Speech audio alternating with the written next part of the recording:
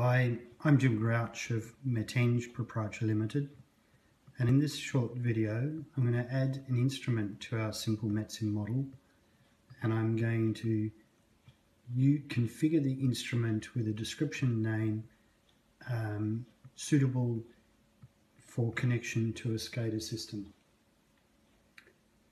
So to add an instrument, we need to ensure that we have the CTL object selection palette active.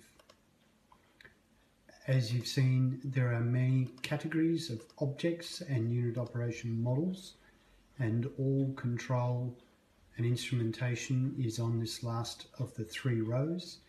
And from CTL, I'm going to select the INS for instrument. I can see that it's selected, and when I move the mouse over the flowsheet drawing area, the mouse pointer changes to the INS symbol. I'm going to be using an instrument to collect and store the value for the flow rate of the outlet stream from our simple model. So I'm going to place the instrument by left clicking on the flowsheet drawing area near the stream 3. When I left click, a dialog opens enabling me to accept or change the controller number, and I will accept the default. On accepting it, the dialog opens for configuring the instrument.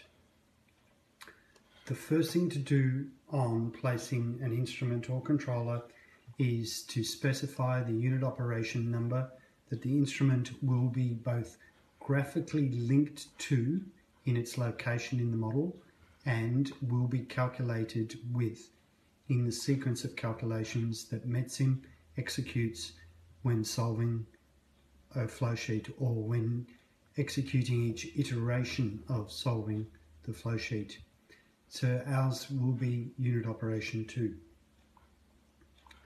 I do want the instrument to be active, so I'll turn it on, and then I will configure the description for this instrument. This instrument will give us the outlet flow from our model. I'm using the descriptor outlet rather than a stream number, as the stream number may be changed later. I'm not going to say flow because I'm going to specify the units for the instrument as meters cubed per hour, and therefore the units imply flow. Further, I didn't say if it's solids, liquids, gas, and therefore the only logical interpretation is that I mean the total flow. Note that I use P, not a / to indicate the per in the units meters cubed per hour. That's because the / is a restricted character and cannot be used in certain uses in Windows, APL and METSIM. Finally, I'm going to add another underscore as a visual separator, and then add a suffix. Suffix goes on the end, prefix goes on the front. A suffix code of PV, which you can consider as a process variable or a plant variable. Alternative, it could be called measured variable.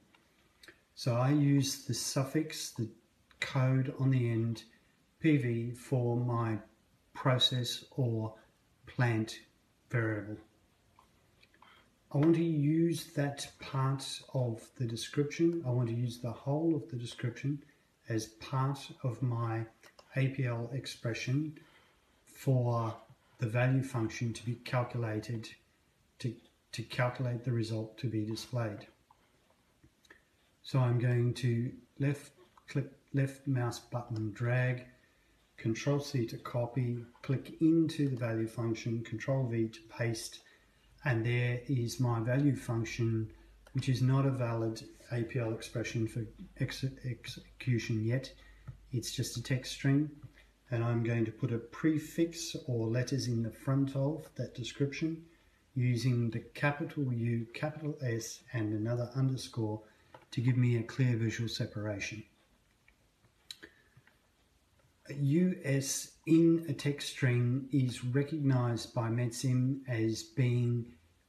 as potentially being a global variable of the user scalar type, where a scalar is a single numeric value. I need to turn this into a valid APL expression, and I need to capture something to this variable. I'm going to use the Alt and left square bracket to get the APL assignment, left pointing arrow, and I'm going to write my expression as value cubic meters per hour for stream number, and in our case the outlet stream is stream number 3. Note I use the small prefix for the stream number of S, which ensures that that number will be updated if I change my stream numbers later in the model.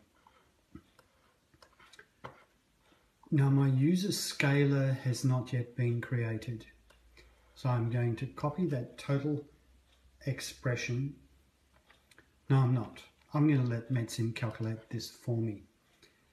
I know that the instrument will be calculated after the unit operation has been calculated. The sequence will be METSIM will calculate the requirements of the flow control, set the component mass flows in stream 1. Stream 2 is not being controlled or changed in any way. It will then calculate the sum of the two flows, assign the mass flows to stream 3, and then calculate my instrument. When it comes to calculate my instrument, it will come to where it needs to calculate this expression, and in doing so it will create for me this variable. I could create this variable by using a user defined object, but because I understand the sequence, I'm going to allow METSIM to do that for me. In other words, I'm being lazy because I can.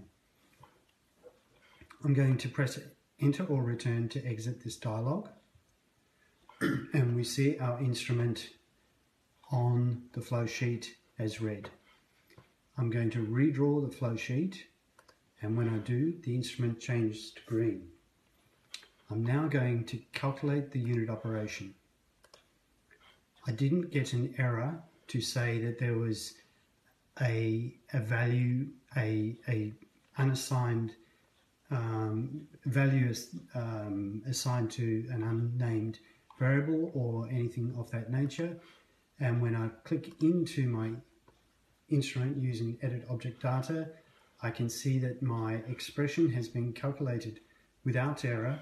And if I then go to user defined objects, the O under the tools menu name, and click into it, I see that my user scalar has been defined for me and has the value 10. So that's it. We've added an instrument. We're using it with a carefully standardized method of defining variable descriptions. I use that variable description with a capital US underscore prefix. I let METSIM calculate this, execute this expression and create the user scalar for me.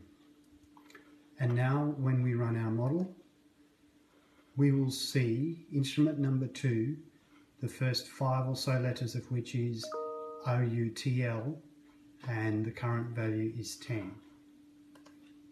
Thank you.